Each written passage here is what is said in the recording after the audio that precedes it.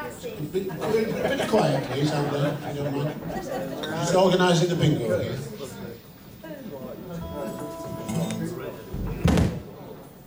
I was once working in a club in Stockton, and they were calling the bingo numbers out. When they got to 6 and 3, 63, everybody in the club shouted house.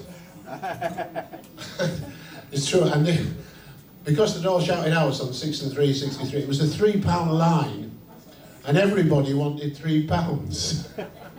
And there was hell on in this club, but we did have some fun in them days.